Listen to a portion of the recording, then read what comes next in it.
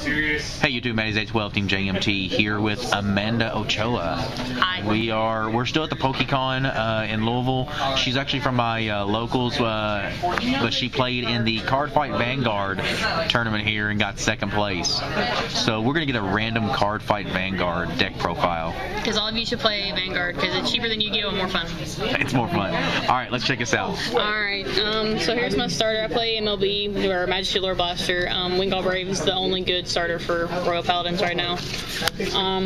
My trigger lineup's pretty simple. I play 8 critical triggers, 4 draws, and 4 heals. I play the 2 different copies of draws just so it fools my opponent into thinking that I play 8 draw instead of just 4. But these guys do basically the exact same thing? Yeah, these two do the exact same thing. Their triggers, he has an effect, but I hardly ever use it. But okay. The draw triggers do the same thing. They're just there. It's just there to fool them, so when they see this and then they see that, they're like, oh, well, maybe she plays 8, you know, yeah. Whatever. Pretty standard, really. Grade 1s, I play 4 Marin, AK Booster, just plain simple. I play 4 K. K is something that a lot of people don't like to play 4 of, but I play 4 of him because late game, if I draw him, he's good to attack with. Because when you attack with him, he gains +3 when he attacks, so he's a 10. And I play 2 Toy Pungal. He's broken with Palamedes because Palamedes gains +3 when you have 2 or more grade 3s, and when you have 2 or more grade 3s with Toy Pungal, he gains +3 too. So that column is +6,000 automatically. And I play 1 Charon. He's technically a Shadow Paladin. This is a Royal Paladin deck, but I needed another AK booster, and I'm allowed to play up to 16, so 16 Shadow Paladin because it's the mixed deck. He fits that spot. Yeah, he fits that spot. It's a mixed deck, and it's the only real mixed deck allowed in Vanguard other than Kage Royals. My last grade 1 is my Perfect Guard. And I'll always say this, 4 Perfect Guards is staple. I mean, you have to play 4 Perfect Guards, especially in this meta where you have to worry about cross rides and break rides.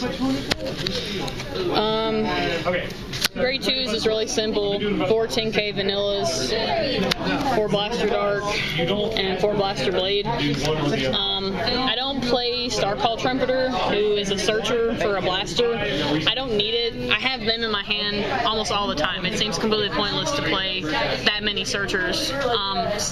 Besides, if I ever get locked, I always get locked not having one of those, but I always have MLB. I never seem to have an issue with not having MLB. Okay. And then the grade 3 lineup is super simple. 3 Majesty Lore Blaster and 3 Palamedes and a pretty one because owns SP. So it's a pretty rarity. Yeah, those guys look cool. Yeah, he's the one that everybody hates. No one hates Majesty Lore Blaster. They hate him because he has the effect of putting Blaster Dark and Blaster Blade into the soul and gaining +10,000 and an extra damage, which is not what people hate because they'll Perfect Guard that so they don't take any damage, but then I drive track 2 criticals and it all goes on him, and it becomes 23 by himself. Oh, really? So he's really good, plus the 2 damage. Yeah, that sounds like he's seriously significant. Yeah, he is the dumb one. He's the one that everybody will try to kill. I don't ever shield when people attack my Vanguard. I save my shields for him. Okay. And that's basically it. I took this deck to the team tournament for Vanguard. We didn't do very good. We got 5th place, but I went 3-1 that day, so I was pretty happy with it. And I haven't made any changes since then. It's my best deck. All right. Congratulations, Amanda, on making or winning second place. There you go. Second place. Yeah. In the Vanguard tournament here at the PokeCon.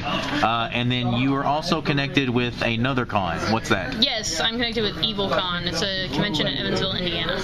Evansville, Indiana. When is that happening? That is happening next year, March 28th through the 30th. It's happening at the Clarion Inn Hotel. It's off Highway 41 in Evansville.